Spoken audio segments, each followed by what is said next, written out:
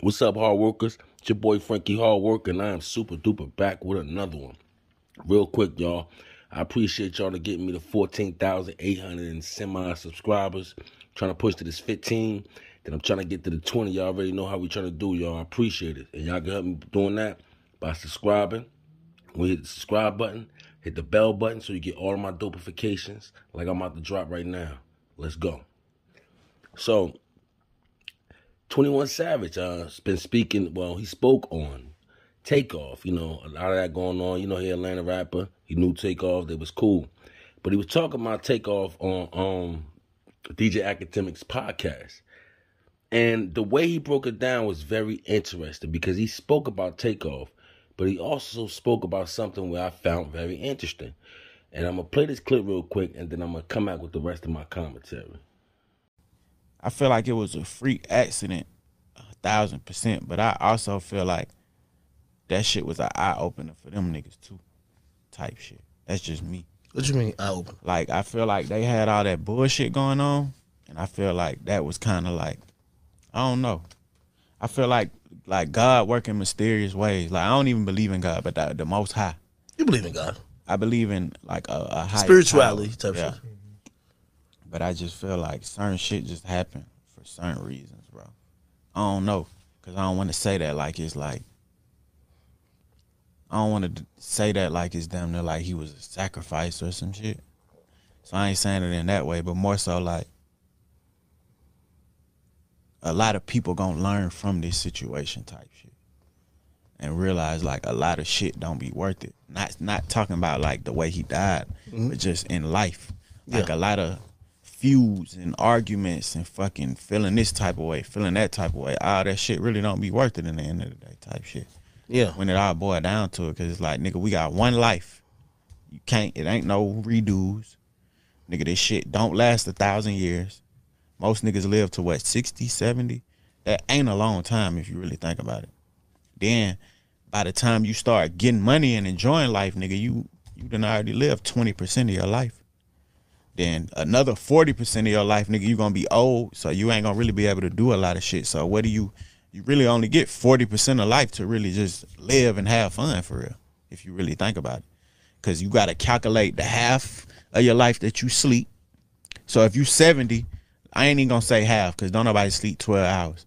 But nigga, if you live to be 70, at least 25 of them years your ass sleep. So you really only living to be what, 45? That's you're alive. 10 of them years you a child, so 35. Then you gotta think about the broke years where you really don't get to move around and really be who you are for real because you don't got the funds. So that's another 5, 10 years. So nigga, you really only got a real 20 years to really live your life for real, if you think about it. So all that bullshit don't really be worth it at the end of the day. None of it. Any beef that exists ain't worth it. Any feud, any fucking relationship that was like, y'all broke up over some bullshit, that shit wasn't worth it. Any fucking decision you made over some bullshit, that wasn't worth it. I can't front y'all. That was a dope breakdown. The way he broke that down about life, hearing that come from him, I mean, I'm not gonna lie. My respect went up for him way more. I have respect for him because he's a different type of rapper. 21, he's a different type of rapper. He really stay out the way for the most part. But what also stood out to me is like that he was saying like he felt as though this situation was like a lesson, a real and honestly, when he was saying it, you could kind of see he kind of was catching himself a little bit because he probably know things that they don't. I mean that we don't know. You know what I mean? Remember, they both from Atlanta. They hear things. They're not too far from each other. Whatchamacallit's from what? North Atlanta? What's my man's name? TAKEOFF from North Atlanta. And if I'm not mistaken, 21 is from East Atlanta. If I'm not mistaken. I could be wrong. He from over there by Gucci and all that. If I'm not mistaken. But when you hear him break that down about TAKEOFF in particular, because he was pretty much saying TAKEOFF, I put a clip up there. He was pretty much saying TAKEOFF to himself. He's a quiet dude. If he sees somebody arguing with TAKEOFF, they was the one that started it. That was the type of dude that TAKEOFF was. You know what I mean? That's what he was saying is a good dude. But this, I feel as though he didn't want to say it, but he said it anyway.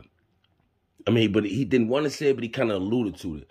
And I felt as though he was trying to say, like, it's who you be around and you know, not even who, but like what you be around. You understand? Because like I said, you don't hear too much about 21 being anywhere. So it was like he telling people, like, you ain't gotta be everywhere. You understand? You gotta, when you go, you just go get your money, do what you gotta do, and be out. Now, I'm not saying just close your life and it can't have fun, but you gotta have fun smart when you got all that money and when you move in a certain type of way. Because you're gonna have people feeling a type of way about you that you don't even know as a rapper.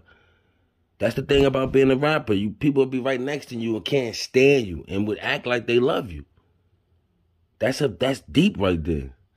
So I like the way 21 Savage broke this down, and it really seemed like he wanted to say a lot more. I gotta go check this interview out. But y'all let me know how y'all feel about this in the comments. This is a reaction. So don't flag me. But y'all let me know how y'all feel in the comments. It's your boy Frankie Hard Work. Like, comment, subscribe. Do you like the way he broke it down? Let me know in the comments.